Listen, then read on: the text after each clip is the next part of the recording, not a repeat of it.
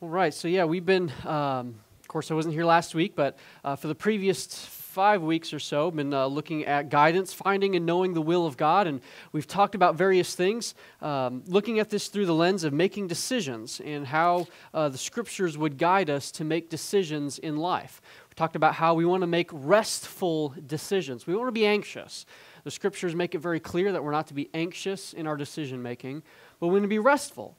Well, how do we go about obtaining that restfulness as we make decisions? And we talked about a variety of things. We talked about how God is ultimately sovereign and in control of all things. And so because of God's sovereignty, we can rest as we make decisions because we know that God's got this. I can't mess up God's grand plan for the universe because God is sovereign. And if I can mess that up, we've got some serious problems in our theology here, right? Like we got to actually understand what the Bible teaches about God and His sovereignty. That being said, though we recognize God's sovereignty, we also found that we are still responsible for our actions. And God has called us to be making decisions in a wise way. And we saw how the Scriptures direct us to be pursuing wisdom as we make decisions. Talked about the terminology of the will of God and how we can use that terminology in ways that the Bible does not use that terminology. So God doesn't have this secret, detailed plan for our lives, and our job is to try to figure it out. The Bible doesn't talk about God's will that way. But rather, the Bible talks about His will in two ways. The first way was God's providential will, His sovereign will. Nothing can thwart that will. The other way the Bible talks about God's will, it has to do with areas of morality and righteousness and ethics. So when the Bible says, this is the will of God, your sanctification, that's from 1 Thessalonians chapter 4, it's very clear what God's will for our lives is. It's righteousness, it's holiness, it's following the clear commands of Scripture. But then we begin to ask other questions. Okay, well, what about if this decision that I have to make, if this course of action I'm considering, if there isn't moral weight to either of the options? How do we go through making decisions when one doesn't seem to be morally right or wrong? And that's where we've been talking and focusing on this concept of wisdom. We want to be pursuing wisdom. And so the Lord has given us tools to find wisdom and to gain wisdom for life. And that's what we've been talking about the last 3 lessons. Using the tools, we talked about God has given us His Word that grants us wisdom. But we don't want to use it wrongly, right? We don't want to do random passage flipping. We don't want to take passages out of context. No, we want to be reading God's Word in the context that it was intended to be understood. And we don't want to confuse descriptive passages with prescriptive passages. Like when we get into narrative passages, the narrative passage is telling us history, what happened. That doesn't mean that our life is to reflect that perfectly.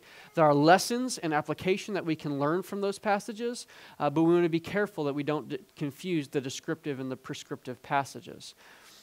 So we avoid these errors by never reading a Bible verse. A Bible verse is that key word. We want to be reading verses. We want to be reading verses in their context. Read the whole paragraph. Read the whole chapter. You know, a verse has its meaning based in its context. We cannot take it outside of that. So we avoid using God's Word a wrong way by reading verses in their context. The context is the key to understanding a meaning of any passage. Anytime we have confused about any particular verse, I told a story about how I had someone text me asking me if I had an interpretation on a particular verse. And I looked it up, and I just read that verse in isolation, and it's just like, whoa, wait a second there. That seems to contradict what I understand of other things, what the Bible teaches. That verse, how do I understand this verse? But then I just read that paragraph, and within the paragraph, it just made perfect sense. Okay, no, Paul was making, we actually don't know who the author was. He was from the book of Hebrews, so I can't say it was Paul. Might have been, might not have been.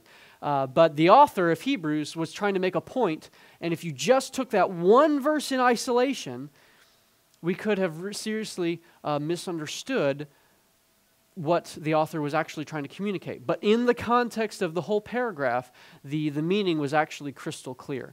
So we want to be observing God's Word in its context. The right way to use God's Word, again, observe and obey the specific commands of Scripture, apply the biblical principles of Scripture. We want to be comparing our goals and motives to those of the Scripture. And I'm just kind of going through this very quickly because this is all review, but Hebrews 4:12 talks about how the Word of God is living and active, sharper than a two-edged sword. It's able to discern between the thoughts and the intents of the heart.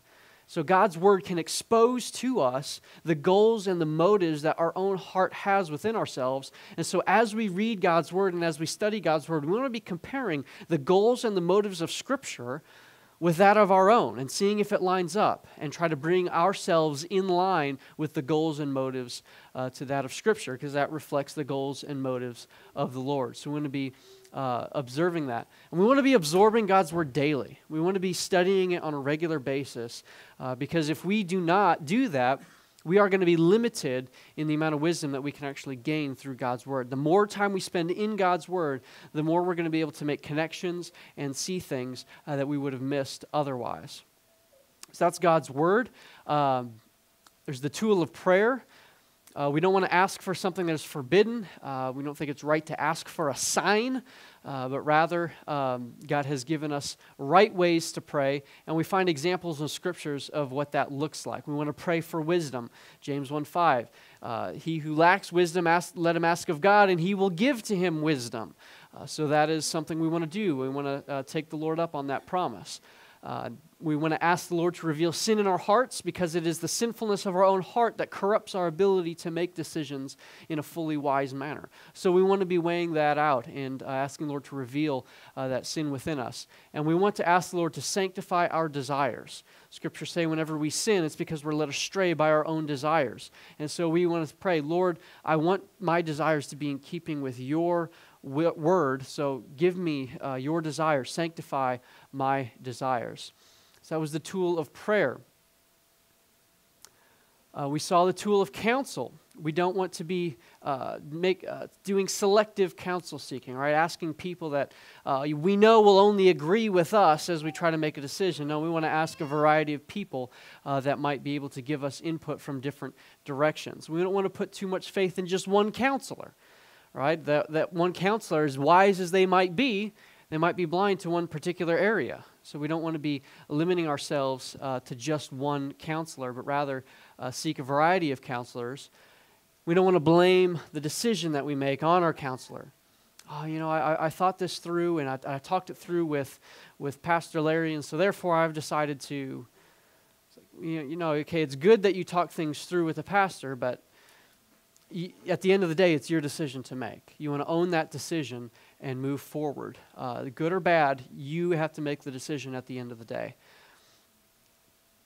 Right ways to use counsel. We do want to seek advice. We want to seek good counselors, people who are godly and wise, people who know the Scriptures well, they know you well, they know your situation well. Any one counselor may not fit all of these descriptions, but you definitely want to be talking to people that hit multiples of these, and wherever they lack, talk to somebody else who fits in that category. And then we want to know our advisors first. The more we get to know the people we might be seeking for counsel, the more they can speak into our lives because they know us better. We want to be completely honest through the process. If we withhold information, we're going to be limited on the amount of wisdom that we can gain. And we talk things out. Sometimes just talking things through help make it clear what the wisest course of action should be. Last time we talked about circumstances. And we talked about how we can be reading circumstances rightly and wrongly. And this is where I think it's this tool of circumstances and then the tool number 5 that we're going to see, our feelings, that I think get misunderstood the most as we begin to approach the process of trying to make decisions. So we want to be very careful that we understand these things in a biblical way. We don't want to read too much into coincidences or what we think are good or bad circumstances. Right? We don't want to be reading these things like there's some kind of omens for how we're to make decisions in life. Right? I told the story about how this one individual was praying about whether or not that she should go on a missions trip, and when she got done praying, she opened her eyes and her digital clock said 7:47. So she concluded, Boeing 747, I should get on the plane and go on this missions trip. reading too much into that, what seems to be just a coincidence. That's not the way God would have us to be making decisions. He doesn't call us to try to read into these different things that happen in our lives this way and just say, because I saw this shape of this cloud, therefore I ought to do X, Y, or Z. Or, there was a car accident on the road that I'm supposed to travel on next week. Maybe I shouldn't actually go on the trip I'm planning on going on. No, we're not to be reading these circumstances like omens for whether or not we should be making that decision. I don't think that just because there's an open door, that necessarily means it's the right option. We have a responsibility to consider what is wise. Just because a door remains open doesn't mean it's necessarily the right option. It could be different. We want to be seeking wisdom. We want to know what wisdom is. Just because something is a possible option doesn't mean it's the right option. And we don't want to assume that bad circumstances mean that we missed God's will. Oh, I made this decision. It's going poorly for me. I can't believe I missed God's will for my life. Well, no, as we've talked about in previous weeks, there are all kinds of circumstances that are bad that we find in Scripture. But these individuals that were experiencing these bad circumstances were perfectly within God's will. Now, do the bad circumstances mean you could have made a bad decision? Well, yeah, it's possible, and you're just reaping the consequences of that decision. But we can't assume that just because there's bad circumstances mean that you've missed God's will, because we know that we cannot be outside of God's sovereign will. It is impossible to be outside of God's sovereign will. So just because the circumstances are bad, that doesn't mean you're outside of God's will. Means that God's will for your season, for you in this season of life, is to go through these bad circumstances. So we want to understand that in a biblical way, understanding God's sovereignty in the midst of that. So if those are wrong ways, what are some right ways to read these circumstances? The circumstances that we have in our life are the good acts of a sovereign God. God, again, is sovereign. He's in control over all things. Sometimes in God's sovereignty, in His providence, He essentially makes a decision for us. I've known many missionaries that planned and devoted their lives to becoming missionaries overseas, only to develop chronic health issues that could not be properly cared for in those situations overseas. And the only way that they could receive the medical attention that they needed was to be in the United States. God had effectively closed the door on that mission field for them. It was no longer wise for them to remain on that foreign mission field because of their health issues. So that was the good acts of a sovereign God. Even though it seems like a bad circumstance where they had this negative health issue, no, it's still the good acts of a sovereign God, God directing us and essentially making that decision for us. And so sometimes that happens, and when we do come across those scenarios, we want to recognize that, this doesn't mean I've missed God's will. No, all of this is still within God's sovereign plan. It's the good acts of a sovereign God. Sometimes our circumstances inform some things about ourselves. If we get fired from a job, that may tell us about us. Maybe we're a lousy worker. Or maybe we just don't have a particular skill set for that job. But when circumstances happen, some things like that, sometimes we can be helpful for us to take a step back, to reevaluate where we're at and what we're doing, and we can learn some things about ourselves based on some of the circumstances that we find ourselves in. So sometimes it can be helpful to view things that way. Okay, all of that was review. I feel like I talked very fast through all of that. Maybe I should have slowed down. I don't know, but I want to get through the rest of this material here this morning. So I've saved the most challenging one for last. The fifth tool that God has given us to gain wisdom, to try to understand how we make decisions, our feelings.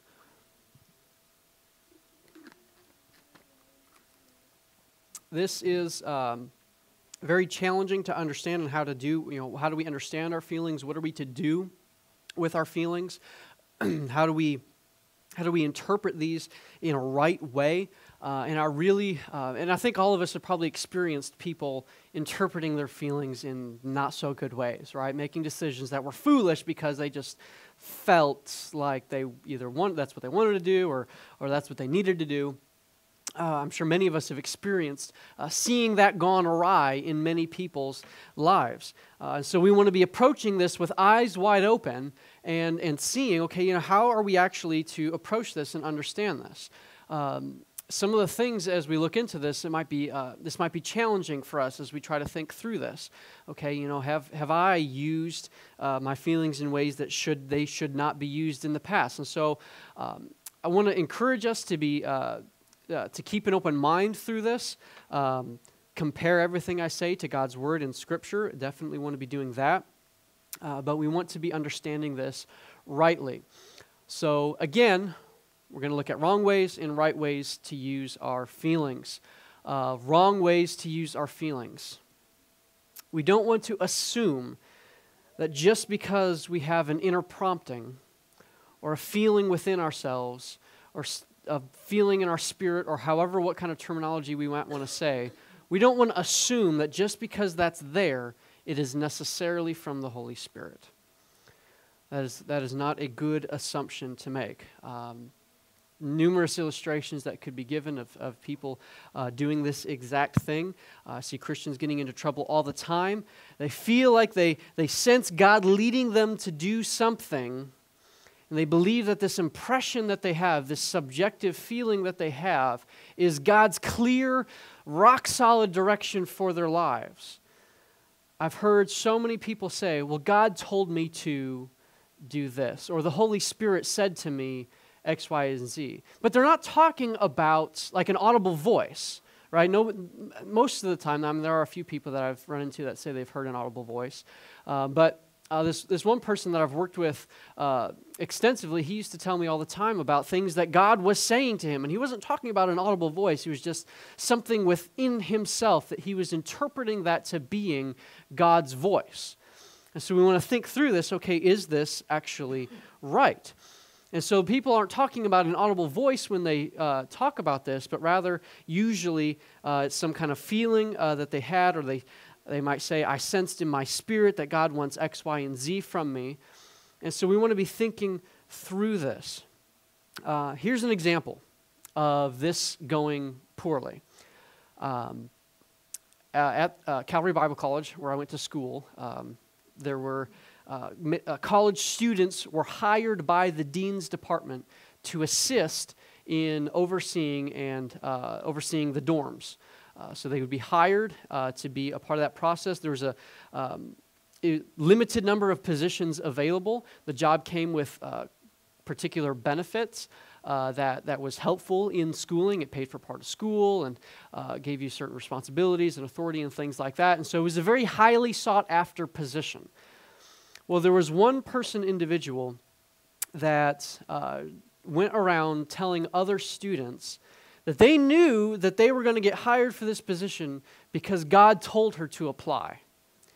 And so because God had told her to apply and God had told her that she was going to get this position, she was confident that she was going to get that because, well, yeah, God told me.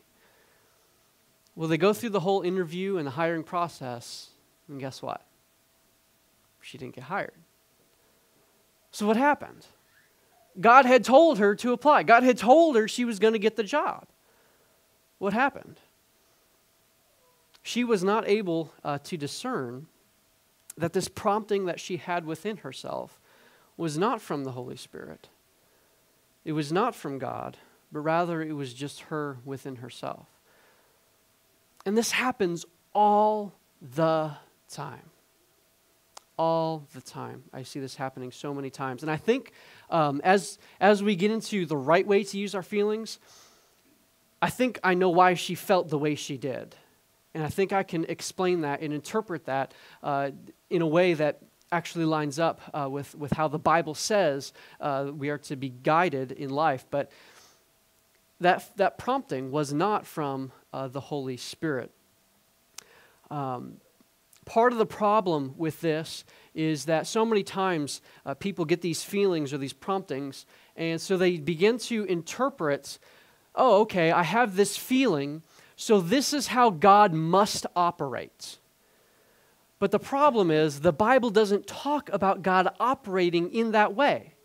The Bible doesn't talk about God using these inner promptings, these feelings that we have to guide us. That's not how the Bible talks about how God guides us. So what we find happening is people are interpreting they're interpreting Scripture, they're interpreting God acting through their feelings instead of interpreting their feelings through Scripture. And we don't want to do that. We don't want to interpret our feelings. We want to interpret our feelings through the lens of Scripture rather than the other way around. This is so important to keeping ourselves on track as we try to understand things. And I know that this is tricky. I know this is difficult because invariably, when people say, "Oh, I know God told me this," they're pretty confident, right? Like I can't tell you how many conversations I had with other students that, "Oh, I know that was God's voice." Well, how do you know? No, I just know. But how do you actually know? And there's no way to actually say, "Oh, I know this." And if they were to be fully honest with themselves, there's no way that they can know for certain that it was, in fact, the voice of God. And another, there's so many illustrations that I could give you, but another one, one of my coworkers once told me about this thing that he had heard from the Lord, and that he knew beyond a shadow of a doubt it was from God. He just knew it. He was certain of it. He knew that he knew that he knew. But when I probed further into whatever it was that he was feeling, and I probed into that, some of the implications of that feeling directly contradicts what Scripture teaches. But he knew that he knew that he knew that it was from God. But it contradicts Scripture. God isn't going to give us some kind of feeling inside of ourselves that directly contradicts His Word. That's not the way the Holy Spirit is going to operate. He's not going to contradict Himself. All right, the Spirit inspired the Scriptures. The Spirit is not going to give you a feeling that directly contradicts Himself. It's just not going to happen. And so if we are to press in on this, there's no way that we can say 100% beyond a shadow of a doubt that I know that this is from God, because so many people have said that, and it has been proven false so many times. And yet, for some reason, that doesn't stop people from continuing to use this kind of terminology, even when it is exposed. And I challenged this guy directly on this particular issue. I was like, "Man, you just told me X, that this was from God, but it directly contradicts Scripture. How do you understand that?" "Well, I'm not sure." "Maybe it's not from God?" "Well, okay, maybe not. But it's the same kind of feeling he has when he's at other things. How do we know that we know?" Well, the answer is, unfortunately, that we can't. So we don't want to be assuming this. Just because we're having this inner prompting within ourselves, it's from the Holy Spirit. We want to be very careful with making those claims. I mentioned it already, just going to reiterate. This shouldn't be something that has to be said, but it is. The Holy Spirit, again, is not going to directly contradict His Word. He's not going to give us a feeling that violates His Word. I just feel like God wanted me to leave my spouse and go with this other person. No, that's preposterous. God isn't going to lead you to sin. That's not the way it works. So we want to be very careful with that. As we approach this, though, I'm not dismissing these feelings. I think there's a right way to understand these feelings. I'm not dismissing them. But we want to be careful that we're not making this mistake. Second wrong way to use feelings: we can let ourselves be held back from making a decision because we have this lack of peace. A lack of peace can hold us back in ways that I don't think it should. Just because we have a lack of peace about a decision, I don't think that means it's necessarily the wrong choice. 1 Corinthians chapter 2, verse 3 says, and this is Paul talking as he speaks to the Corinthian church. 1 Corinthians chapter 2, verse 3, Paul says, I was with you in weakness and in fear and much trembling. It seems as though Paul did not have a sense of peace about being in Corinth. I was with you in weakness and in fear and much trembling. But does that mean that he shouldn't have been in Corinth? No. That's not what that means. God used him mightily in Corinth. So we can't look at this lack of peace and that this is not a reliable way to discern God's will for us, is this peace. I told the story in our very first class, way at the very beginning of this course. I told the story about how when we first moved here, we moved here without a car. We needed to buy a car. And we found a vehicle, we talked with the owner, and it seemed like a good car. I agreed to buy the car. We made arrangements to meet up the next day to actually make the transaction.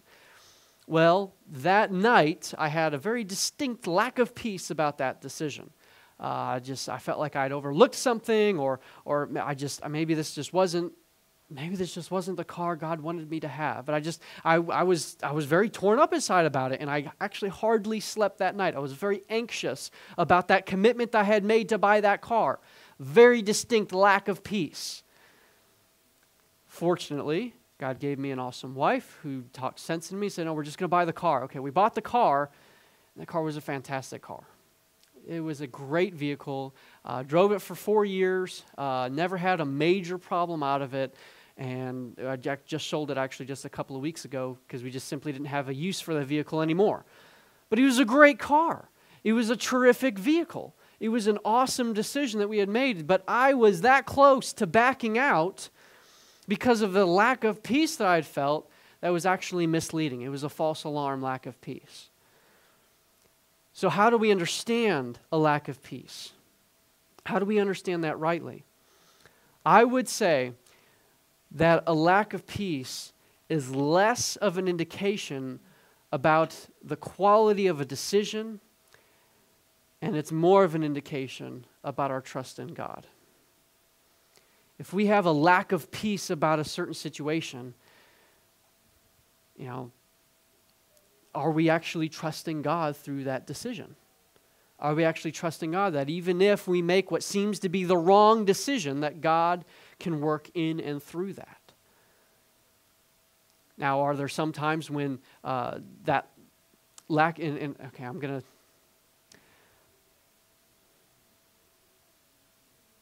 on the next slide, we're going to talk about our feelings in a way, talking about intuition, where we can just there seems like something's off in a certain particular scenario, and we can understand that rightly, and we're going to talk about that in a minute.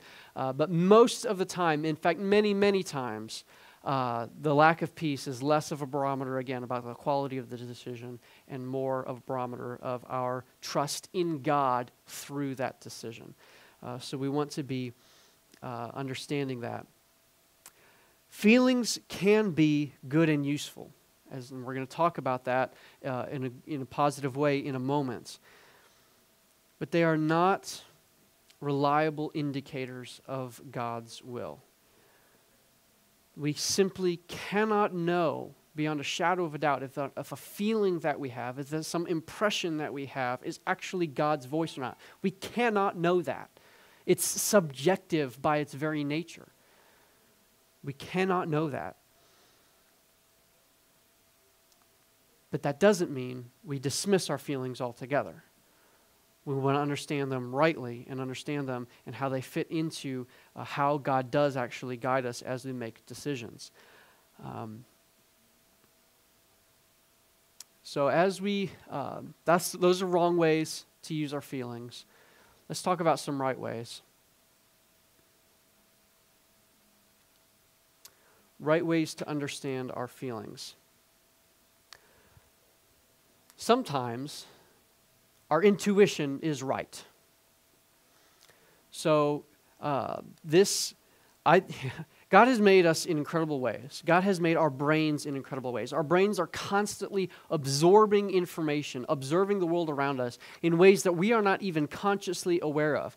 And science bears this out about how incredible our brains are constantly working through and assembling information in different ways and connecting dots in ways that we're not even aware of so many times. And sometimes we can be in situations where we have our intuition that just seems like, oh man, I don't know why, I can't explain why, but it seems like this is the right way to go, or it seems like I should not continue down that road. How do we understand that? I think that is a result of how God has wired our brains in incredible ways. It's assembling information, it's connecting dots, and it is feeding us information in the form of feelings. I just feel like I shouldn't do this, or I feel like I should do that. That's our intuition. Sometimes our intuition is right, where if we were to make a decision based on that intuition, it might turn out to be correct. Sometimes our intuition is wrong. So how do we evaluate that? Well, I think part of that is through experience. The more we go through different life situations, the more we're going to understand about how good our intuition actually is or isn't. Some people's intuition is phenomenal. Other people's intuition is not so great. And so the more we work through things in life, the more we begin to have experience with our intuition, the more we're going to be able to understand, okay, how trustworthy is my intuition actually? In theory, the older we get, the better our intuition should be, because we have more life experiences and our brain's assembling more information, connecting dots in more ways that might guide us to be making good decisions. But it's not always the case. So, even though we recognize that sometimes our intuition can be correct, we want to be subjecting it, again, to God's Word. We want to be cross-checking it with other individuals. Just talk to somebody. Say, hey, you know what? I have a gut feeling about this, and I think it's this. I can't really articulate why, but this is what I'm thinking and feeling here. What do you think about that? And begin to talk through that. That process can help clarify if that intuition is spot on, or if it's maybe leading you astray a little bit. So we can recognize our intuition, and we can understand that, okay, I have a gut feeling about this, but we cross-check it. We don't trust it implicitly. We cross-check it with the other tools that God has given us. We don't want to just assume, again, we don't want to use the terminology of, oh yeah, I have this gut feeling, therefore I know it's from God. Well, I have an intuitive feeling. I want to cross-check that with God's Word. I want to cross-check that with other people that are more godly and wise than I am. I want to constantly cross-check that. But probably the most helpful ways that our feelings actually guide us is that our feelings tell us what we want. And I think this was the case with this classmate that I had that just felt like God wanted her to apply and get this position. I think she just really, really wanted that position. And she was misinterpreting that strong desire with God telling her to apply and get this position. I think that's what's going on in that scenario. She really wanted it, so she had convinced herself that God told her to apply. But I think this actually is one of the most helpful ways that our feelings do help us. They tell us what we want. As a gauge of what's going on inside, of what our heart might desire, what we value, what we fear, our feelings can be invaluable to understanding that. And honestly, there are many times when a decision that we have to make is simply going to come down to, what do you want more? If you've got two job offers that are, maybe they're pretty equal in the pros and cons in many ways, which job do you want to do? Which one do you want? And you're free to go ahead and pick that and choose it.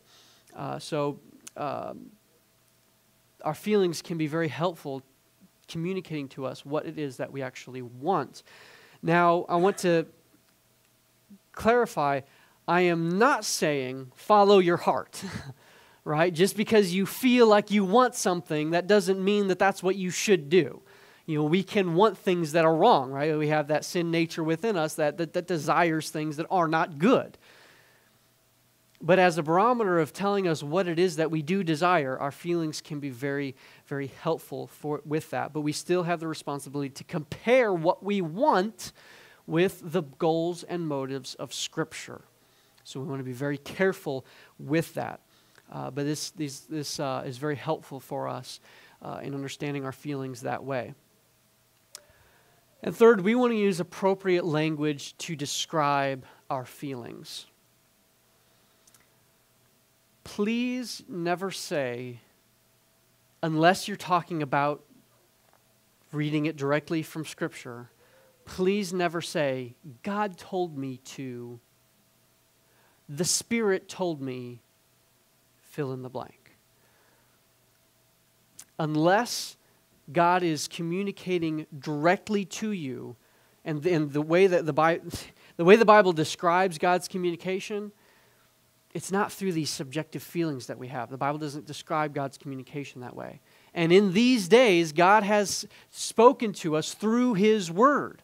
That is how He has said He has spoken. His Word is the complete, final authority. So as we talk about our feelings, we want to use appropriate language and not confusing this language, saying, oh, God told me this, God told me that. Okay, if you read it directly out of God's Word, okay. Yes, God did tell you that. In fact, God tells everyone that. That is something that we are to be doing. But if it's not that, if you're talking about our feelings, that is not the kind of terminology we should be using. Again, our hunches can be correct. They can be incorrect. So we want to make sure as we talk about our feelings, we're using appropriate language. Yes, I'm feeling this. It's okay to say that. It's okay to recognize your feelings. We just want to keep them in a proper place in understanding how they fit into God's Word. So to sum up this section, I would say that it's healthy to be skeptical of our feelings. Because of the sin nature we have within us, we want to be skeptical of our feelings. Just because we have an inner prompting doesn't mean it's from the Holy Spirit. It could just be something within ourselves. No matter how confident that you are that it is from God, you cannot know 100%. You cannot. It's a subjective feeling. You cannot know 100%. So we want to be very careful with that. Just because we have a lack of inner peace doesn't mean it's the wrong decision. So we want to be aware of that. And we want to use proper language when talking about our feelings. And then at the end of the day, sometimes when there's no moral difference between multiple options, feelings tell you what you want, choose that option. And that's okay. You can choose what you want in those scenarios. So those are the 5 tools. And just to wrap up this whole series, the 5 tools: God's Word, counsel, prayer, circumstances, feelings. We don't use them to discern God's will. We don't use them to try to figure out God's will. God isn't tricksy. He isn't playing a game with us, subjecting us to this endless guessing game. But rather, we use these tools to seek wisdom. The Bible does command us to seek wisdom. The Bible doesn't tell us to try to figure out what God is doing. He doesn't try to tell us to figure out the future. He does tell us to seek wisdom. So we use these tools for the sake of gaining wisdom.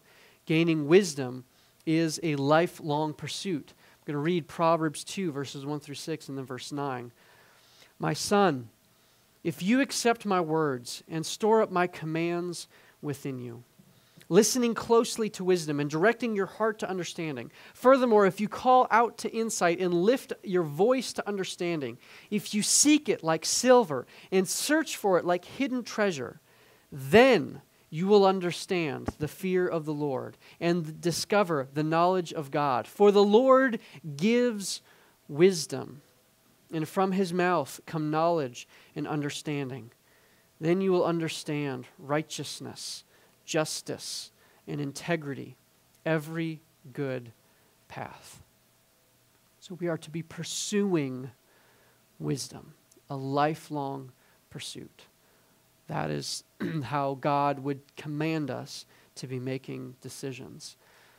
So how do we make restful decisions? Bottom line, to sum up the whole course in one sentence: pursue wisdom and trust God. God's got this. You can't mess it up. So we pursue wisdom to make wise, good decisions. I'm going to close with an illustration that I heard from someone else. Life is like an amusement park. There's many rides within the amusement park. There are some rides that are outside of the amusement park. God has given us His clear commands in His Word. And as long as we are inside the amusement park and riding rides only inside the amusement park, we are within God's will of command, His clear teachings from Scripture. If we go outside the amusement park, that's when we're violating Scripture. We are outside of God's will of command. It's outside the park. But within the park, there are many rides to choose from. One ride might be taking this job. Another ride might be taking that job over there. This ride might be marrying person A. This ride over there might be marrying person B. Lots of different rides to choose from. Are we going to enjoy all rides equally? Probably not. Different people enjoy different rides differently. Are all rides going to be as smooth as other rides? Probably not. So we want to exercise wisdom as we choose which rides to get on, but we have freedom from God to be making that choice and choosing which ride to get on. We cannot be outside of God's will unless we're getting on rides outside the amusement park. In that case, we're in clear sin, violating the clear commands of God's Word. But as long as we're inside the park, we are free to choose whatever ride we would. We want to use wisdom to make that choice, but then we trust God through the rest of it. Let's close in prayer.